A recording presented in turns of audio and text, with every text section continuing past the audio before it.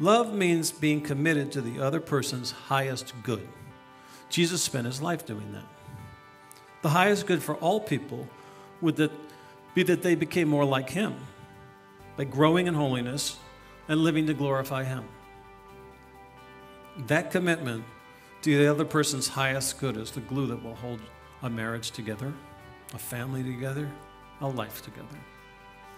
So let's recap the 5 elements of Jesus' love here. The costliness of love means that we have to sacrifice our selfishness for others. The caring aspect of love is that we should never be calloused or rude. Love is kind.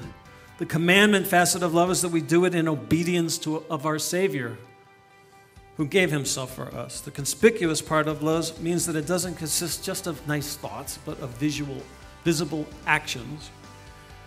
And the commitment of love is that we see ourselves and others becoming more like Christ. And I encourage you all to meditate now and then, pray about the characteristics of love. And you can find them in 1 Corinthians 13. And it goes like this: love is patient and kind. Love is not jealous. It does not brag. It is not proud.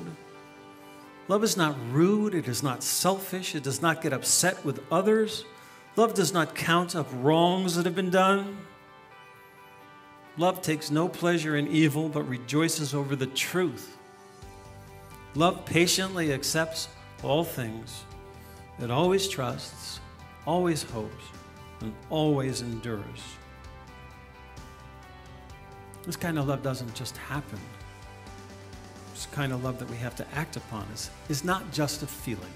It's a choice.